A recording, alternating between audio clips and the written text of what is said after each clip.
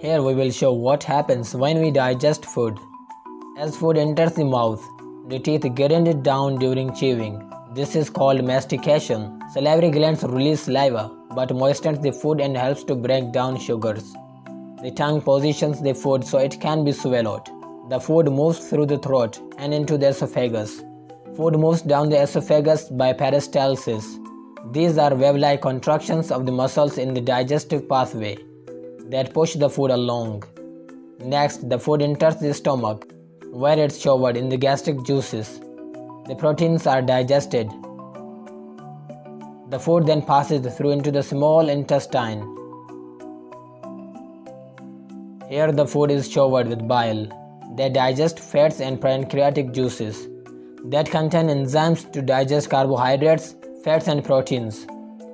The walls of the small intestine also release enzymes.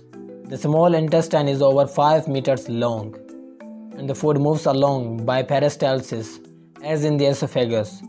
After the food leaves the small intestine, almost all nutrients have been absorbed. Next, the food moves into the large intestine.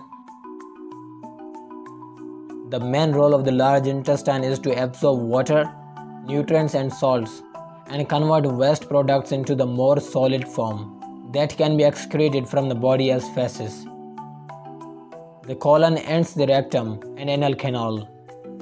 By this time, water has been absorbed and the feces are ready to be expelled from the body through the anus.